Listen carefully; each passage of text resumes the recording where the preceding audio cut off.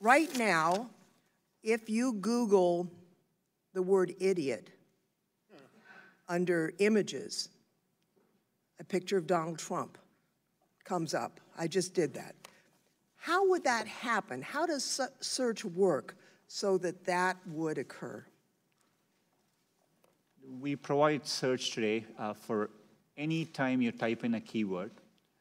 We, as Google, we have gone out and crawled and stored copies of billions of web pages in our index. And we take the keyword and match it against web pages and rank them based on over 200 signals.